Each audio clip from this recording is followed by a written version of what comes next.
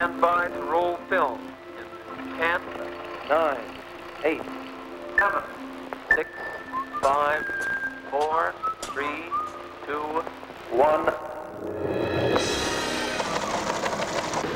Let's begin. Let's begin. Let's begin. Let's begin. Let's begin!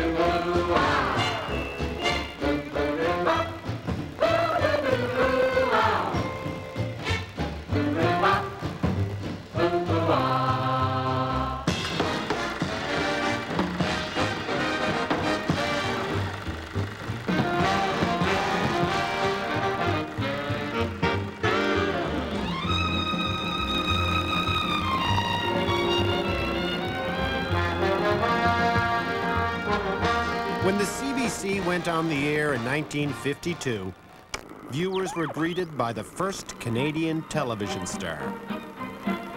His name was Uncle Chichimus. Now's your chance to search for Canadian talent. Uncle Chichimus was the first in a long line of famous CBC puppets. His job, telling viewers what programs were on TV that night. Well, what's on CBC Theater tonight at 8:30? A world of glamour and excitement would now unfold right there in your living room. You could see a show.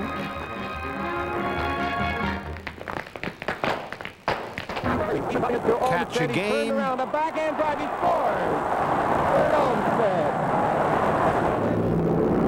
Open up, you're losing height too fast. Watch the airspeed, lift the nose up, open Go to the movies. You'll stall, open up, man, open up! You're recovering.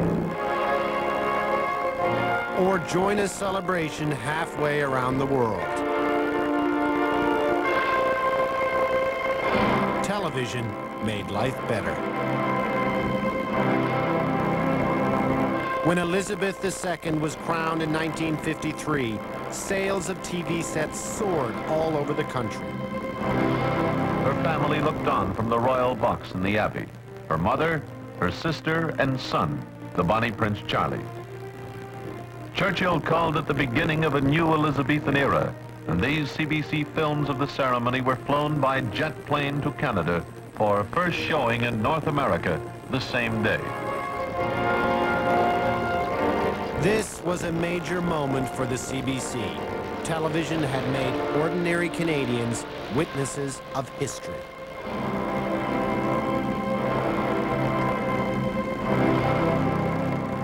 It was a wonderful spectacle. Millions of people all over the world saw it.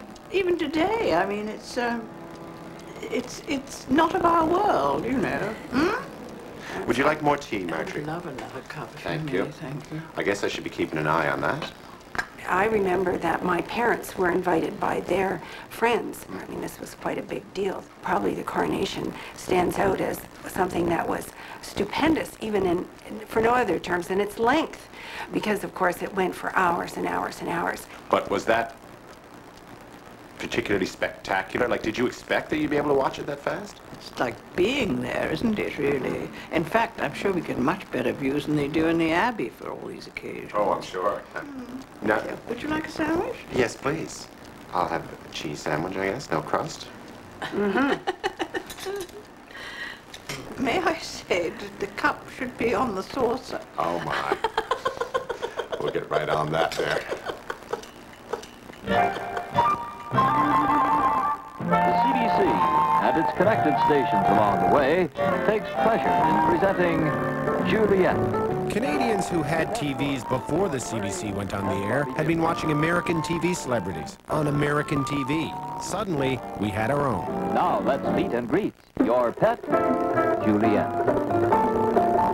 Who cares if the sky cares to fall? had been a popular radio star, but on television, the voluptuous blonde had Canadians eating out of her hand. Should I care? Life is one long jubilee, as long as I care for you. And you care for me. And from television, the lovely and talented Toby Robbins. From the stage on television, lovely Toby Robbins. And Miss Toby Robbins, the outstanding young actress who is also by far the best-looking panel member on Front Page Challenge. Of course, Toby Robbins was the only woman on Front Page Challenge, and perfect, because she was never too threatening. What do you think it is, Toby? I have a feeling it's brunette, am I right? It is indeed. An overwhelming majority decided that you should be a brunette. And now, from the Toronto Star, Mr. Pierre Burton, perhaps one of the most controversial columnists of our time. In today's paper, they said 32-inch waist. If they took 10 off, they'd be right. It's 22. Let's just get the measurements for the record, can we? He's a scientist, you understand. Pierre. From the very beginning, Pierre Burton knew how to flirt with the camera. Do you want my bones? Not your bones, dear, no. I think we better change the subject. And here's a happy half hour for you with Don Messer and his Islanders. Now, Don Messer, on the other hand, had a more rustic charm. With cloudy conditions, a wind from the west, rather windy. Percy Saltzman, the weatherman, was famous for his playful antics. That, then, is the general weather picture, and that is the weather. What can we expect for tomorrow? He was charming and witty. The heck is that? Fallout from Chalk River? And most of all, he and his TV pals always looked like they were having fun. Look out now, Percy. This is nice. Percy, just hang on real tight now. What do you mean? Oh, this will do a lot for you. Ease your nervous tension and everything. Now, press forward. That's it. Oh, sort of a... Throw the juice on, John. The juice? Wait, I haven't done anything. It's all right. It's okay. Now, just take it easy. This wasn't long after the war, and fun was big. TV Land was an amazing new place where every single post-war fantasy was indulged.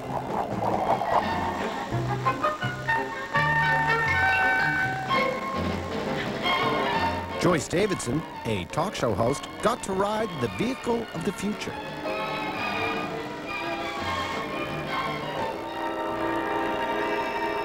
Wally Coster, appearing on Cross Canada Hit Parade, made a lunar landing, long before Neil Armstrong. When you climb the highest mountain and the clouds hold the sun shining, suddenly there's a valley where the earth holds peace with man.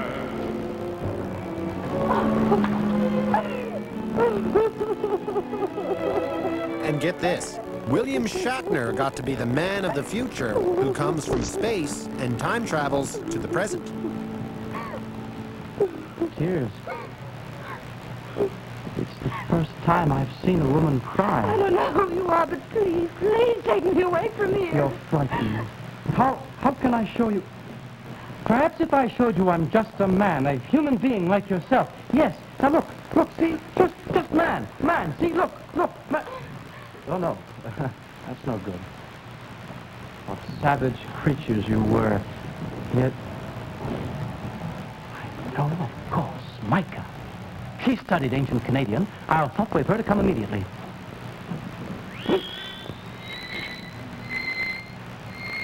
Oh! Found that woman. She's always talk waving to somebody. Telepathic chit-chat.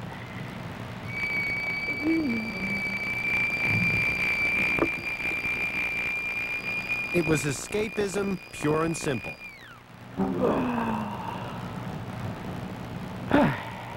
She'll be over immediately. The world was actually a much darker place. The 50s was a terrifying decade. At 10:50 on Wednesday morning, Calgary's mayor pressed the button, started the sirens wailing, and triggered a mass evacuation of 1/4 of Calgary's suburbs. This was a typical civil defense drill. It was the Cold War at its meanest. Canadians feared the world might blow up at any moment.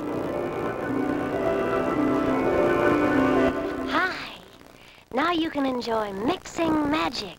Poof! Television could make all that go away. And your very first cake will look like this. Higher and lighter. Start enjoying Sunbeam mixing magic now in white, pink, turquoise, yellow, or chrome. They sold a simpler, safer world. Look to Sunbeam for value through quality.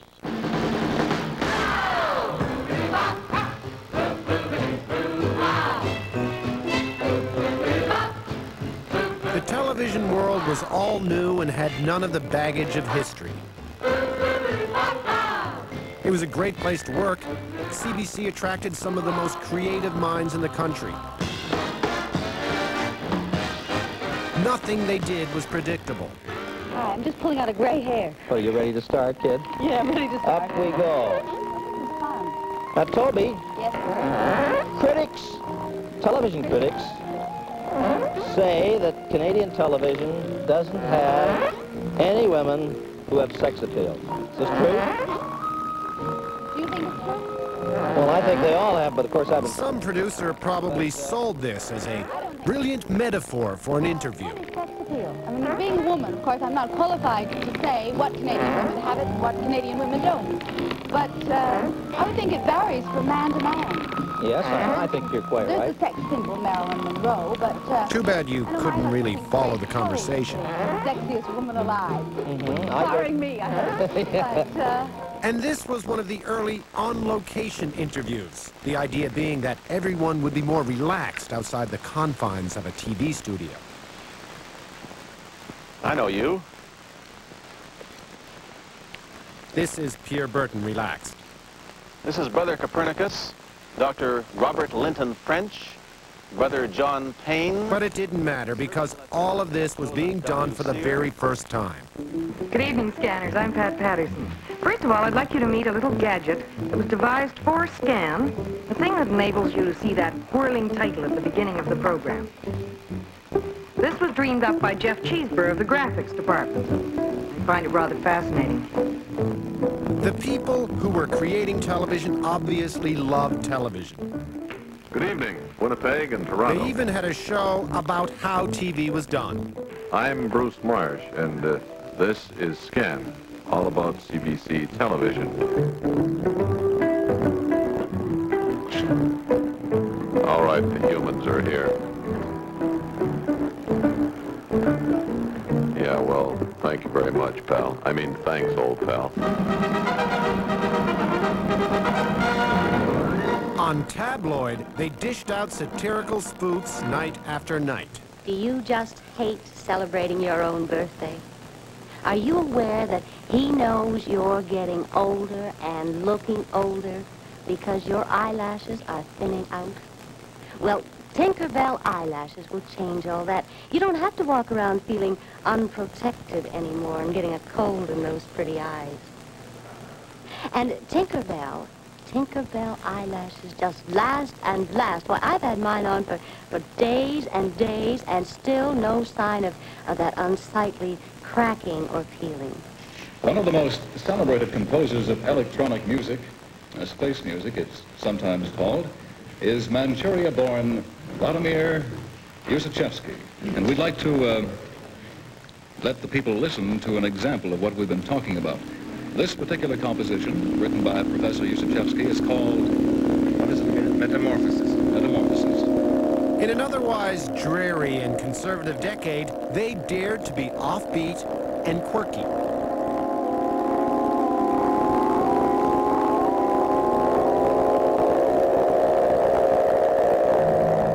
We helped to eliminate part of absenteeism. And sometimes explored untold threats to humanity. How do you go about cleaning up a dirty phone, Mr. Bennett? Well, we have a germicide, and Is it quite a simple operation, or you use surgery? Or... Well, we have actually trained girls, you see, that go around cleaning phones and sterilizing them. Now, what we do, we put a dumbbell on the actual phone. What does that do? Now, this stops it from interrupting any in- or outgoing calls. I see. And this earpiece and mouthpiece is actually sterilized. Is the earpiece dangerous, too? Very much so. In fact, you'll find that with the mouthpiece, we can counteract this by our own acid that comes from our mouth, you see. It's the 50th anniversary of the CBC. Oh. Can I just chat with you a second about... Sure. Okay. Go. You gotta leave the hat on. Oh, I'm leaving the hat on. Okay. Are you gonna turn around and face the No. camera? You're not? Ask me the question. Do you think Canada would be different if we didn't have Canadian television? Oh, definitely, because we'd have American television. And what would that be like if we just had American television? Would it make a difference? I think it would make a big difference, because I know even from being overseas, living overseas, that's all I saw was American television, and I realized it is different. You're gonna stay like that the whole time? Ask me the question. Oh, well, I'm gonna ask you, do you watch Canadian television? Yes, but I prefer CBC radio. How do you think Canada would be different if we had no Canadian television? Oh, it would be even worse. It would be worse, definitely. What if we had no television? What if television just didn't exist? I wouldn't mind, I have to say. I think, unfortunately, there's a lot of it that just inherently rots the brain. Tell me, good people, how many hours a day is TV watched in your house? The DeWolfs in Winnipeg. Well, ours comes on before I get home from work, which is around 5:30 or 6. I imagine it comes on around 4, and I imagine Peg looks at it some in the afternoon. And it's on all night until the late movie is finished with. We're quite avid watchers of it. Oh, around 6 hours, maybe 7. The weekend, of course, we have the late show on Saturday evenings. Oh, I'd say about 10 to 12 hours. Oh, I would say about 5 or 6 hours, depending on whether there's anything special on or not. It's no secret that having a receptive audience helps a lot. The confidence that came from knowing that people were watching and wanted more has never been seen again. It allowed the creators of television to strive for bigger and better things.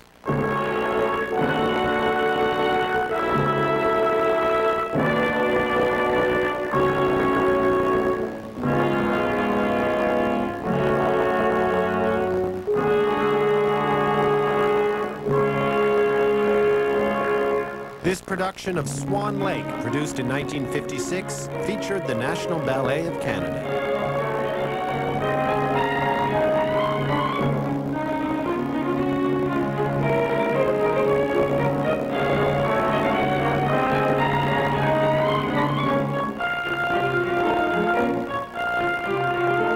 CBC television had come a long way since opening night.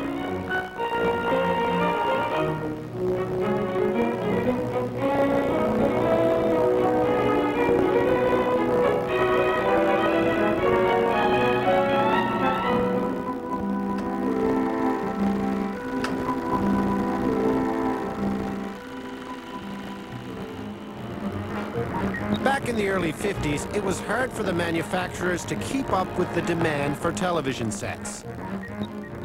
At the CBC, they had a different set of problems. CBC television was only available in central Canada, and just filling the airwaves was often a challenge. We've set our cameras up in Toronto in the Fashion District. We've had the camera set up for about a half an hour. We haven't been able to talk to anyone yet, but we have high hopes. Yes, we have. Oh, yes. Here we have a very attractive young lady. Could I say something to you, please? Yes. Good morning, first of all. What is your name, please? Lenny Golden. Lenny, I see you have a very attractive outfit on there. Thank you. And the hat especially is fascinating. We have American pennies fastened onto it. Is it a new spring hat? Oh, yes, it is. Very nice indeed. It's black with all kinds of flowers. Yes, would you show it to us, to our audience? You seem to have an unhappy dog there. Is that, quiet boy, Eh? He's not very happy. Is this a Canadian original? Yes, this is a Kathy original. Looks very beautiful indeed.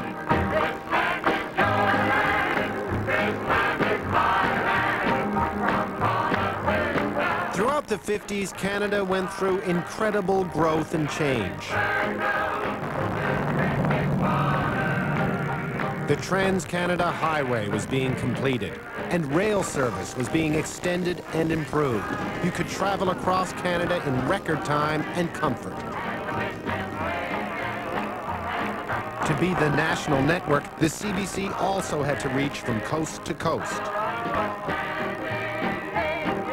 So between 1952 and 1957, with the help of government loans, the network grew and grew and grew.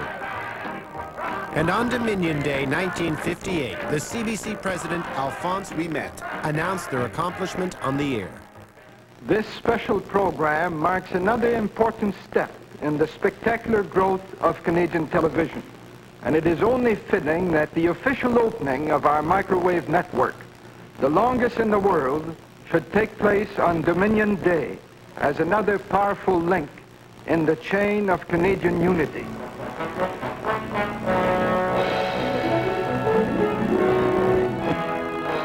To mark the occasion, a special broadcast.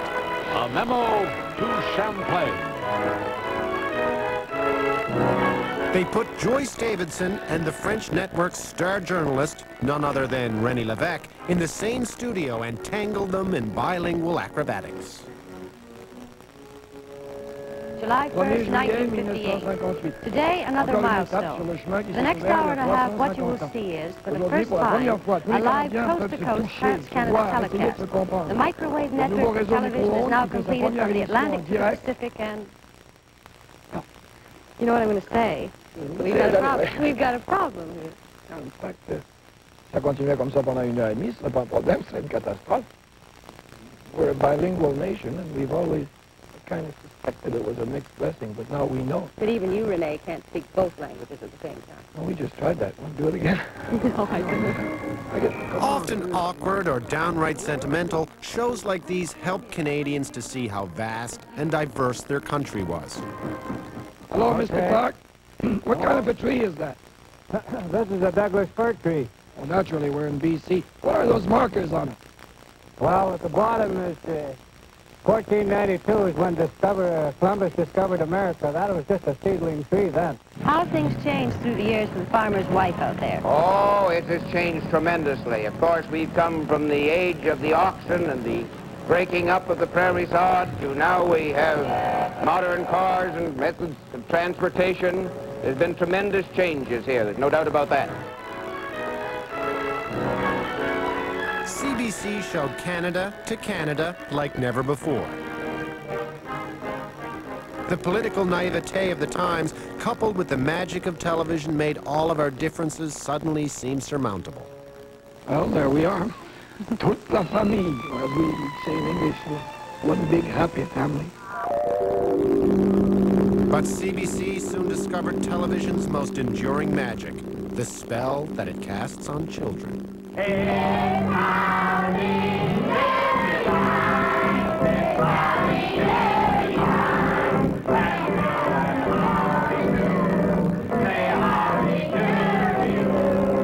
Howdy Doody was an American show rewritten for Canada. It was TV for kids, and at the beginning, that was good enough. And then, in 1958, CBC found an original. Look up. Look way up. A sleepy day on the farm. There are days like that when everyone is sleepy. Do you think Rusty is sleepy in the book bag? He might be. We'll see.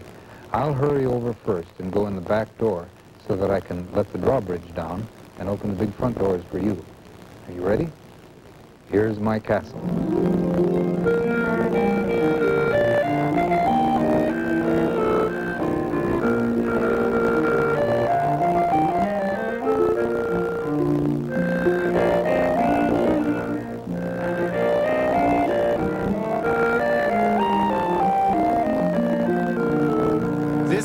program based on the unique personality of the giant who greeted children every day.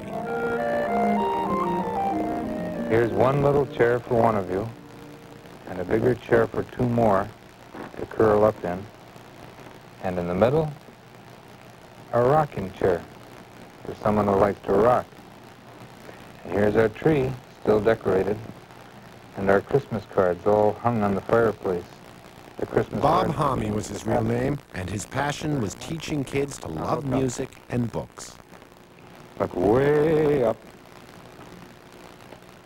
And I'll call Rusty, and we'll see if he's sleeping in the book bag. I don't think he is. Rusty. Rusty?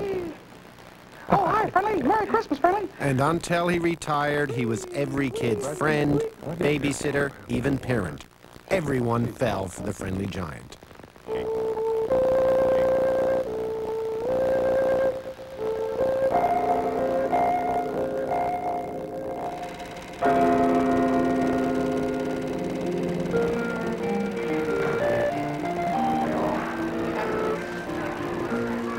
Okay, so we have 4 members of Parliament here, a member of the Alliance Party, the NDP, the Tories, and the Liberal Party. So I'm assuming that all of you watched Friendly at some point in your life? He looks a lot smaller when you disclose. I remember you had an argument one time with my sister about which chair you would get. Like, you know, we both wanted to get the armchair that you'd curl up in as opposed to the rocking chair or the other chair. Well, did anyone else have a favorite chair? Rocker. Yeah, I had the rocking. Oh, I like the double-up chair. Oh, was there anyone you wanted to double up with? Or? You. No.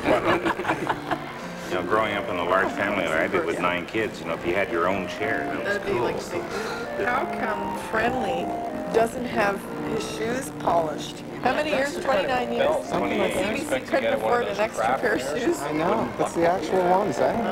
You know what really got me about Rusty was how did he get all that stuff in the bag? I know. You know, like Rusty's bag was just magic. He could always pull stuff out of there.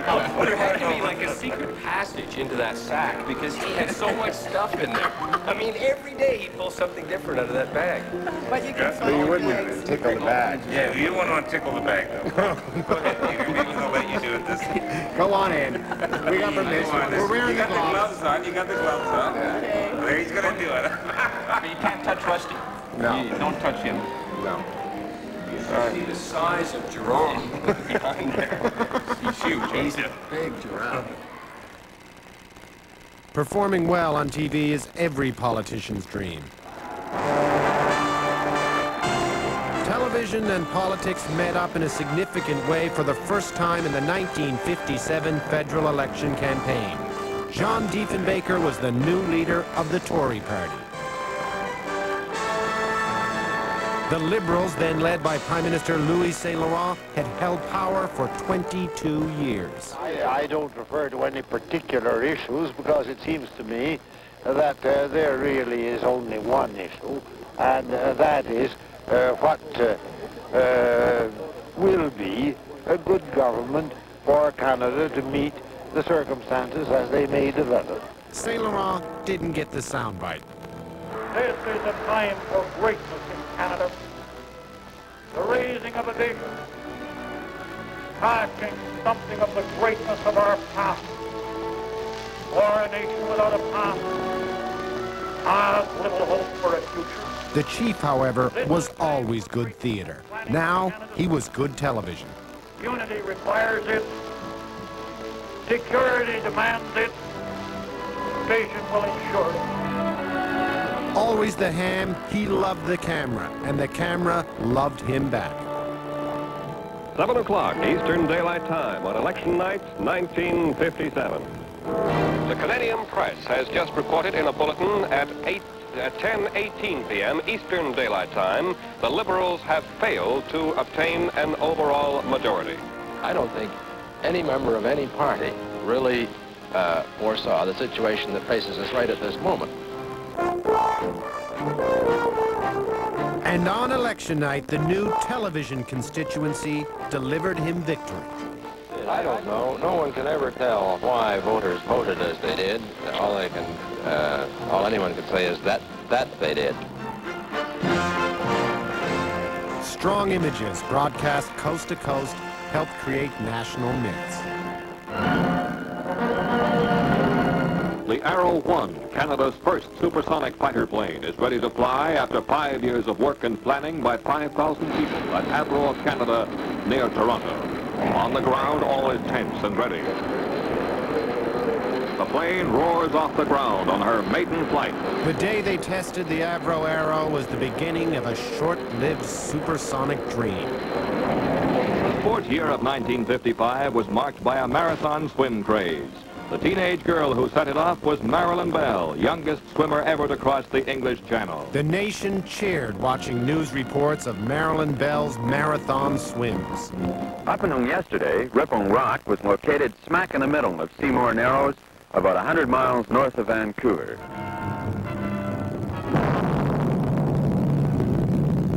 This explosion carried live on television opened the BC coastline to larger ships. It was the triumph of technology.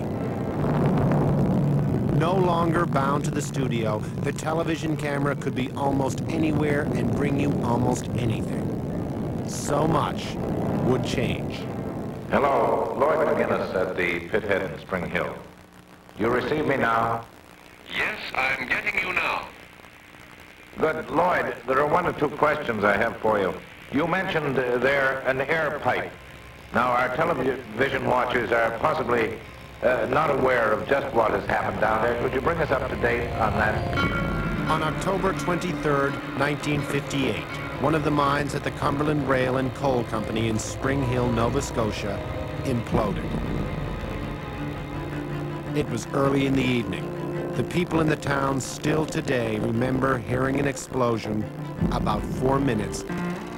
174 men were trapped deep underground, under rock and coal. 74 died. Sadie, do you know what happened to your husband? You couldn't see him. That was the hardest, not seeing him. And my minister, Reverend Knickle, I had the coffin book that far open. And I was going to make sure if he was there, and he caught me. And he said, "You're not allowed to do it." He was the first one down, the last one they brought out.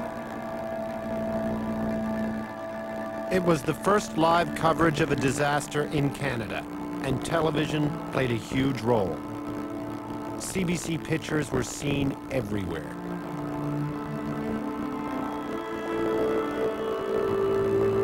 Here comes the stretcher with Gorley Kemp on it. Your name was announced down the mine to a station. It was announced there to the surface, and that's how they knew if you was living or dead. And there was people waiting all night, 3 and 4 in the morning, until the announcer says, "Ladies and gentlemen, I'm sorry, but that's all the survivors." Vice President and General Manager Mr. Harold Gordon expressed the opinion that there are no more men alive underground in the No. 2 colliery.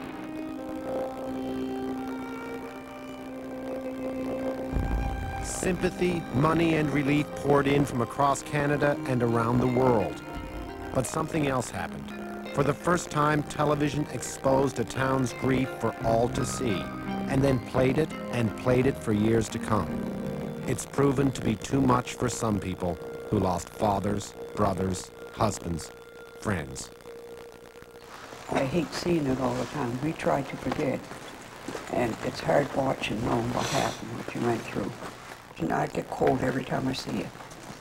I always say they shouldn't show it so often where people try to forget. But Well, thank you. You okay getting up Oh, there, yeah. Kenny? You all right there? I'm tough.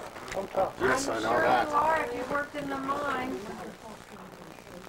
That was a special report from Spring Hill. We return now to the program in progress.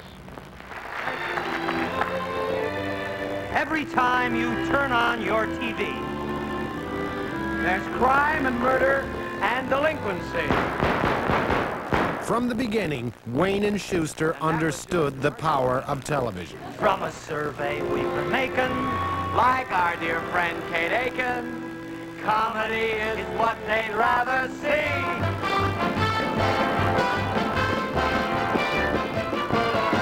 Give them murder galore, lots of mayhem and gore, and they'll reach out and turn off that dial. But Give them a clip, and brother, they'll flip, cause everybody loves to smile.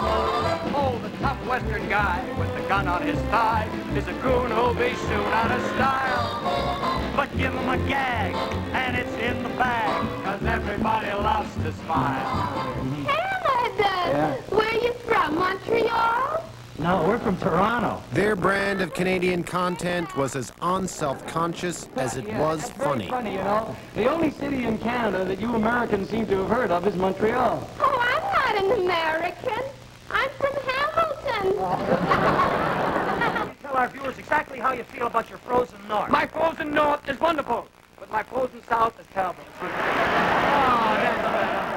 That's what I like about the South. But not everyone at the CBC had their light touch when it came to the Canadian identity. Do you feel that there is such a thing as a distinctively Canadian approach to television? I think there is, Bruce. I think that Canadians as a group of people are quite distinctive, and I think that their television mirrors that sort of distinction. Montreal represents a strange condition. You see, there's the English-speaking population and there's the French Canadian population. And the English-speaking population is about the same size as Hamilton. That creates the rich intellectual life that you term a myth. I go to find rich intellectual life? You can come to 802 Kildare. You can come up to The Professor... public loves laughter, and laughter is what we're after. Cows and horses are fine, but not as fine as a chorus line. From the start, Wayne and Schuster were Canada at its best. Well, what do you think, partner? Them are the kind of calves I'd like to round up. There's the tough Private Dick who can draw on you quick and can kill you in Peter Gunn style. But we prefer folks to kill you with jokes and keep you rolling in the eye. 'Cause everybody loves to smile. Are you all with us out there? Wherever you are. We were neighbors with the Schusters. Yeah. And the children were friends. They were pals. Well, Johnny Wayne was Johnny Weinberg. Yes. Because my son-in-law and Johnny are cousins. We're cousins. The Weingardens lived on Palmerston Boulevard, and I was raised 2 blocks away from there. That was a long, long time ago because my daughter that was friends with his daughter is already a lawyer, successful lawyer. So now we've got a cousin, next door neighbor, and someone who's in the neighborhood. Did anyone watch them on TV? All the time. Yeah. We watched them all. They were brilliant. Do you remember the pumpernickel store joke? The ends are great. When they opened the cupboard and all the pumpernickels were flying. And they were and one was practically buried, and then he came out and he said, "And here I have a challah, and that's only for Friday." Listen, they were great. Yeah. And as Ed said, they were great ambassadors for Canada. They loved Canada so much, to the extent where they introduced the idea of taking cities, Toronto, Montreal, talking about them, skits and so forth. And then I remember the two that they stressed most of all was Medicine Hat and Chickamuchi or something. Chickamuchi. That's right. In Quebec. What was the name of them? Chicoutimi. Chicoutimi, that's it, that's it. The Jewish community was very proud of Wayne and Schuster. They identified themselves with expressions and humorous anecdotes and sayings that was very appealing, very enjoyable, and we were very proud of it. Definitely. Right, Joe? Yeah. Would you agree with me or not? Yes. Okay. They were just great. Okay. And so until our very next meeting. Good night, all. Good night, everybody.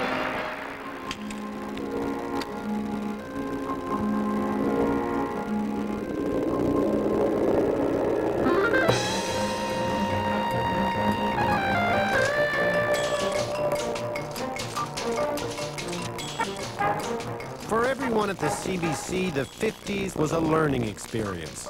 Now remember, the sequence of shots is extremely important. New recruits were drilled in what was then considered the gospel of television. 150 individual shots, some of them varying in length from 2 seconds to 2 or 3 minutes. And it's that order of shots that's very, very important. But all the training in the world didn't always translate into great programming decisions. Here was one experiment. Beautiful spring for my marriage. The Plouffe family was a huge success in Quebec, so they translated it. What are you doing there? I'm drinking to the health of my sorrow. Just as I thought, loaded again. But the poignancy of this working-class family straddling the beginnings of the Quiet Revolution was lost on English Canada. I don't know if Stan went to Easter Communion. It's him that Uncle Leon should have taken to the monastery to make a retreat, not our husband. In the bigger cities, few people watched. Getting people to tune into the CBC has always been important because, despite government grants, the CBC always needs sponsors. Players and pleasure go together.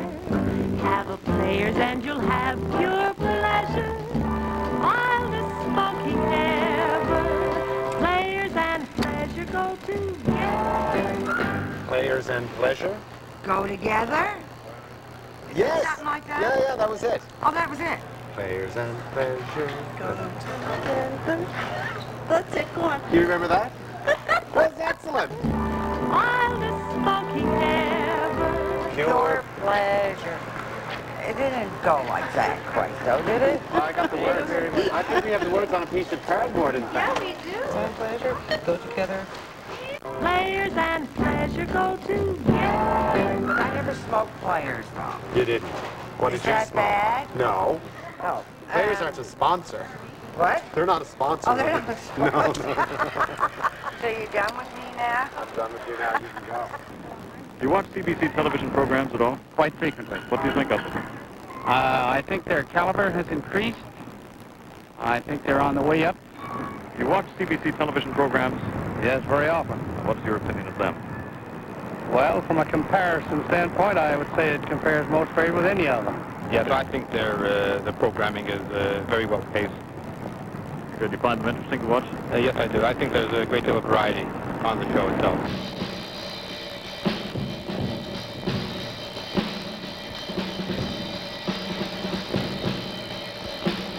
During the next 30 minutes, you'll meet three personalities who made history on the nation's front pages. Tonight on Front Page Challenge. Hits came in unlikely places. Of all things, a game show put on as a summer replacement. Today, Front Page Challenge stands out as one of the most watched and loved programs of all time. All right, panel, this time we've hidden our challenger from you. There is an international story for you to go after in the 4 minutes. It was the old guess who the mystery guest is. This story happened on land. Yes, Did it happen on, in North America? yes, In the United States? yes. The secret was simple. Great panel, great moderator, and incredible guests with incredible stories. Alabama. Was it the bus business in Alabama? I've forgotten the name of the town. It was Birmingham, Alabama, wasn't it? It's Montgomery, actually, Pierre. We'll give it to you on that in just under 2 minutes. The actual headline, segregation on buses declared illegal following the Negro boycott. Tonight, Front Page Challenge welcomes in person Reverend Martin Luther King. And here is Rocket Richard in person. Tonight, Front Page Challenge welcomes Errol Flynn. Mrs. Eleanor Roosevelt, tonight's second guest on Front Page Challenge. Tonight, Igor Gusenko makes his first live television appearance on Front Page Challenge. For security reasons, we've disguised Mr. Gusenko's voice as well as his appearance as he tries to stump the panel with his front page story. Well, I'd like to sort of laugh it up a bit tonight, so is this likely to be a happy event that we're looking for? Happy? Mm-hmm. I don't think the challenger would agree that it was particularly happy. It's an iffy, sort of an iffy. Front Page Challenge was on the air for the next 38 years. I'm thinking of a show, okay? In my head. And you can ask me questions, yes, no type questions, until you guess the show. What time is it on? It's not on. Is it news? No. It's not news. Is it drama? No. Is it a comedy show? No. Is it a drama? No. It's not a drama. When can I give up?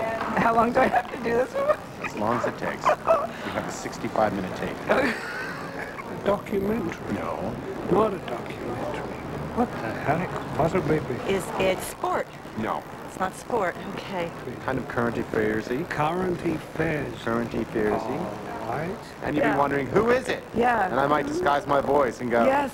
I don't know. And I know the show. And you would say, But is this a story that takes place in Manitoba? Yes. And I would say, no. I see.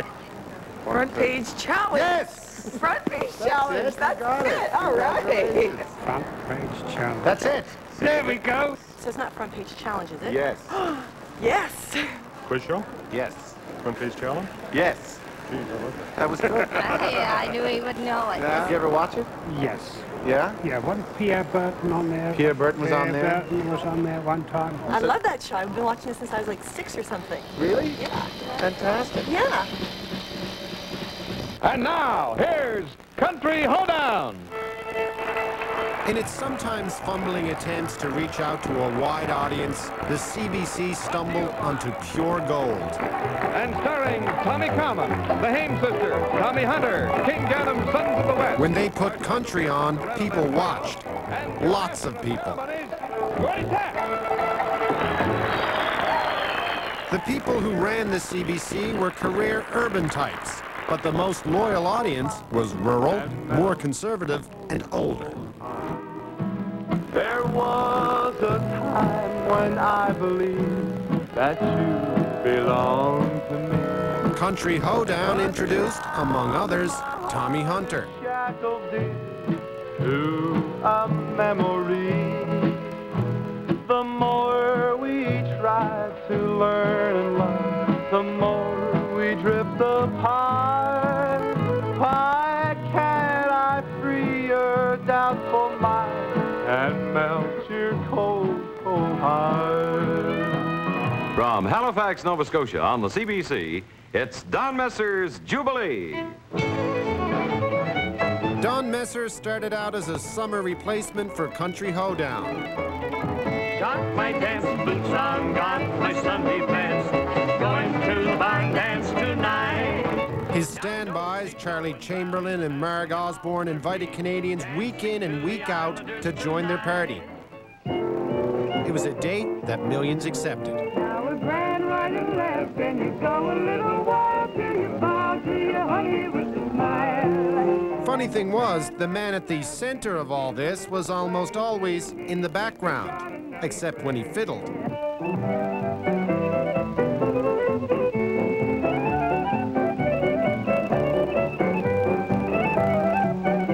You see, Don Messer was the strong silent type, the kind of guy that Canadians like. Obviously, because CBC's down-home country music tradition was always at the top of the ratings and has only been outlived by one thing. It's hockey night in Canada. Tonight, Toronto Maple Leafs and New York Rangers. Play-by-play by Foster Hewitt. If, in its first decade, CBC television changed anything about life in this country, this was it. Anyone who remembers will tell you that before television, unless you lived in Toronto or Montreal and were rich enough to afford tickets, you could only imagine what an NHL game looked like. Thompson races back to the Leafs. Just Langford trailing. Tried to go in himself. The in front of the goal. The first games were broadcast in the fall of 1952. And from then on, families across the country gathered in front of the television set Saturday nights. Tried to go in himself. In front of the goal. And was stood high into the crowd. And nobody was allowed to talk while Foster Hewitt or Danny Gallivan were doing the play-by-play. What action here in the dying seconds of this hockey game. Still today, nothing draws viewers like hockey. Now then, Hull takes a shot. He scores!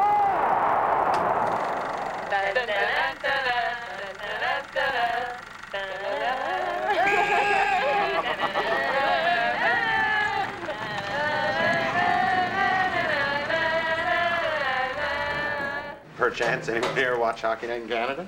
Yeah, Definitely. Yeah, Definitely. I did. It was a big topic within the family. Like at that age, I remember being 10, and Yeah, and I was a big fan of the Calgary Flames, and they won the Stanley Cup that year, and I was so happy. I used to live in a really small town, so it was about 4 hours from Toronto, so we'd never really had the opportunity to go to a Leaf game or anything because it's so far away, but like you can still experience them and watch them weekly on TV. It hasn't even changed that much. It's something that hasn't changed, like society's progressed so much, but you'll always have Hockey Night Canada, and you know, maybe it's the same as it was 30 years ago. It was Hockey Night Canada. Today we have Hockey Night Canada, and it's something, you know, that you can still always hold on to.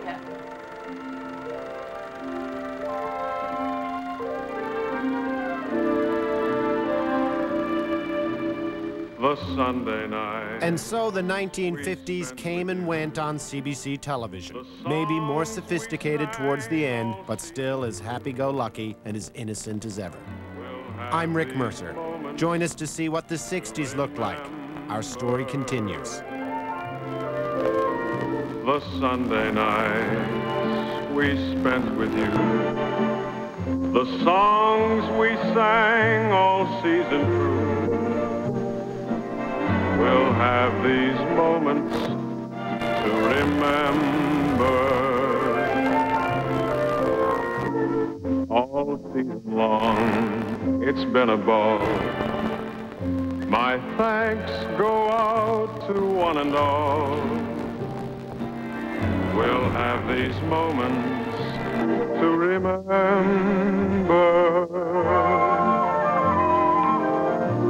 To Joyce, to Blanche, to Alan, to the Carlu Carter Three,